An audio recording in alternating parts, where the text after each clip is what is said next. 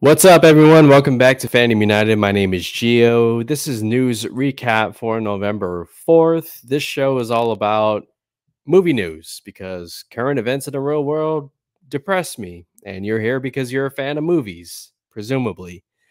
So today we have, of course, Zack Snyder news to talk about. Some pretty big news, actually. We have a Black Adam versus Wonder Woman tease from one of the producers. David Ayer shows off another look at Jared Leto's Joker. Please release the haircut. Come on. Robert Downey Jr. and Matt Damon join Christopher Nolan's next movie, and some other exciting stuff to get to in the world of movie news. I hope all of you are alive and well out there. Here in Northern California, we are enjoying some nice fall weather. It is November, 'tis the season, holiday season is here. Movies are releasing like never before. October was such a busy month. We had The Last Duel, Venom 2, Dune, Army of Thieves, Last Night in Soho. We have Eternals tonight, which I'm going to go see in IMAX. Red Notice, that Netflix movie with Gal Gadot, Ryan Reynolds, Dwayne Johnson next week. And then Spider-Man No Way Home is right around the corner. It's a busy holiday season. I hope all of you are well and get to spend some time this upcoming holiday season with family. But let's get to some news. First up, we're going to talk about Zack Snyder, our guy, the coolest guy in Hollywood. He found his lead for his next sci-fi epic, Rebel Moon, that he's doing over at Netflix. And that lead is Sofia Boutella. Sofia Boutella is best known for Kingsman, where she really made her big on-screen debut and was just a badass.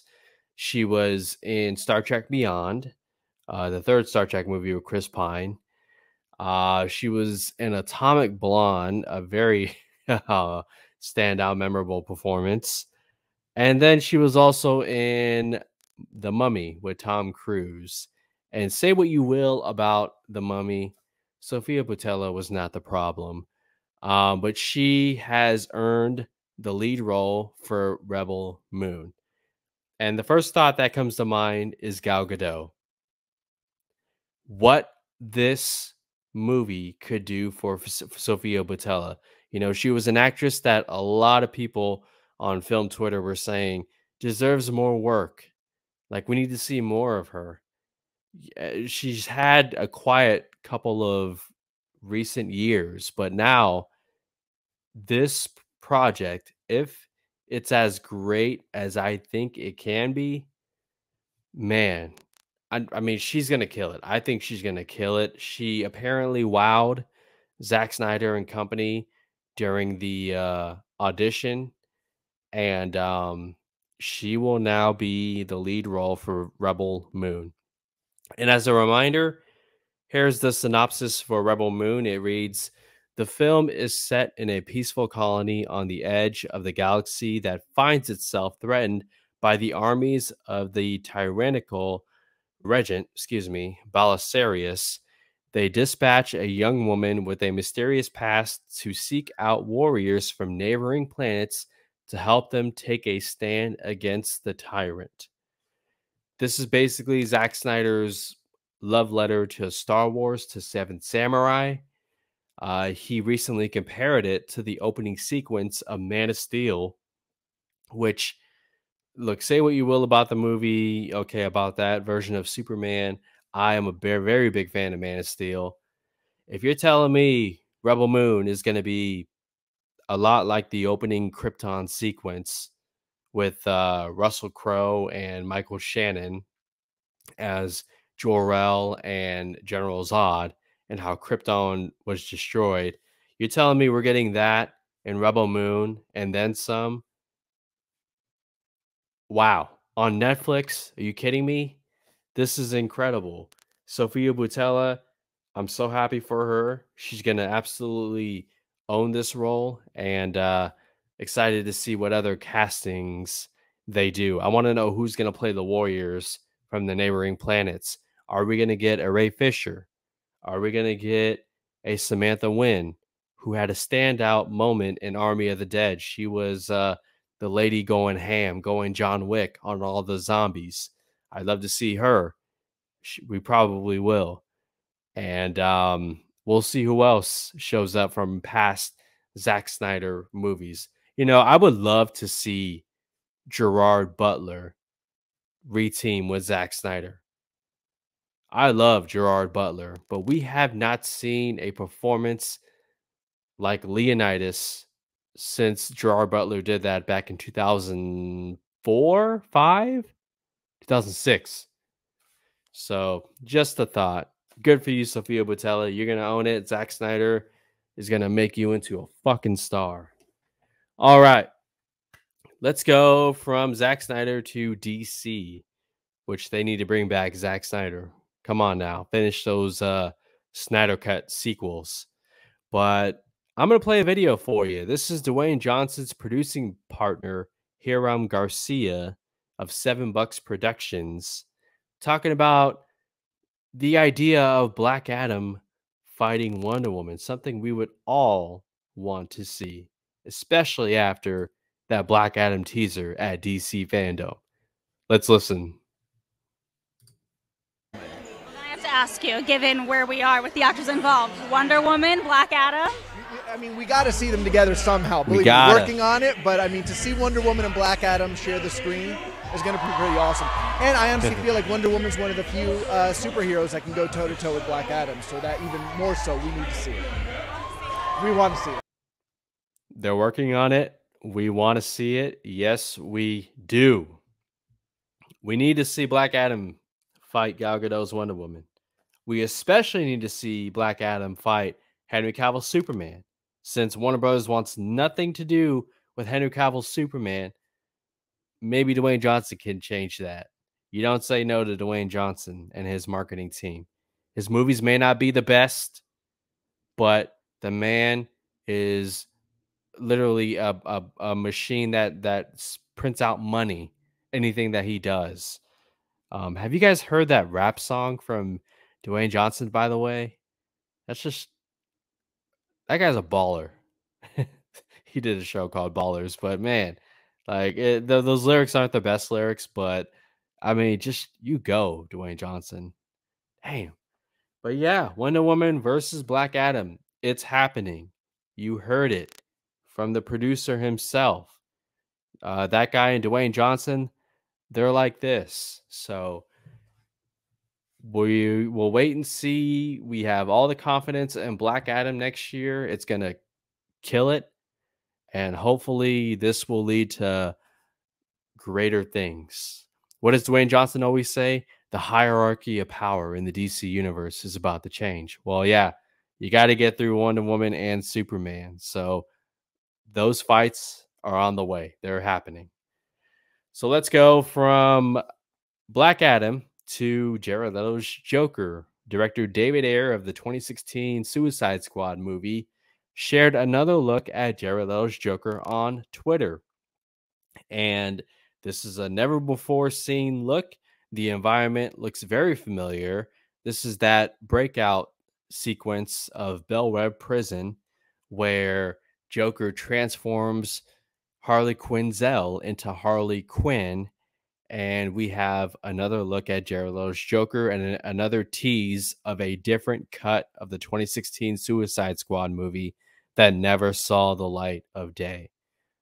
Look, since that movie, we have gotten Joaquin Phoenix's Joker, and that Joker was a fucking masterpiece. It was a masterpiece, okay?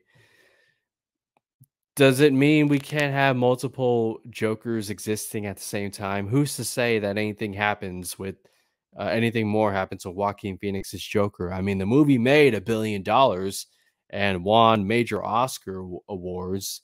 If anything, was also nominated for major Oscar awards, but nothing's happening there. So what's the problem with releasing David Ayer's original Suicide Squad cut on HBO Max? You don't have to go anywhere. You can stay at home and watch the movie at your own pace. And for anybody to say it's going to ruin what DC is already setting up. I'm a huge DC fan. I don't even know what they're setting up. DC fandom this past year didn't give us much answers. So that tells me that Warner Brothers is full of shit, which we all knew. But come on now. What's the harm? Give everybody the opportunity to see the full performance of Jared Leto's Joker. He's gotten so much hate, so much criticism online to this day still, Jared Leto, and I think it's unfair. What is the harm? Release the haircut. Hashtag release the haircut. You know, I agree with somebody on Twitter and on another podcast who said it's not a question of if, it's a question of when. And I truly believe that. The original cut of Suicide Squad will get released. And it's only a question of when. You think the performance of the R-rated version of James Gunn's R-rated The Suicide Squad, you think that would take the haircut would take away from that? No. Enough time has passed. I've said it before, release it in 2022. But anyways, another look. There it is right there. Jared Leto's Joker. Come on, WB. Let's go to Christopher Nolan. 2 big stars have joined his next movie. And this is a movie that a lot of film Twitter is like, I don't know if we really need it. But after these 2 casting additions, I think we need it.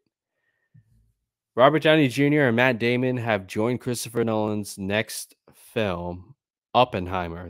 Robert Downey Jr. and Matt Damon joined Emily Blunt and Cillian Murphy.